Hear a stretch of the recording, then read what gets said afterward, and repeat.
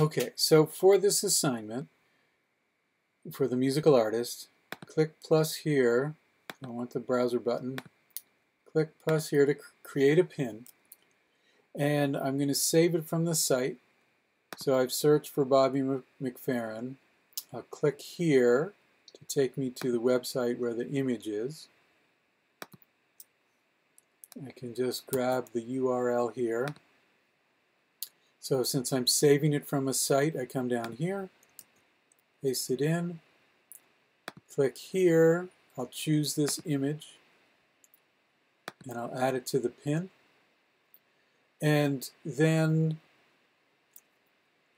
what I learned is that you can't paste a YouTube link in here.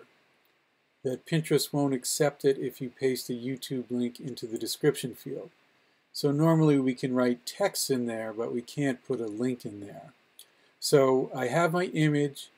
I'm just going to pin it on the save it onto the visual music board.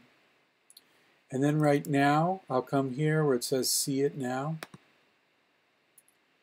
And right here is the comment field. So now I have my music video.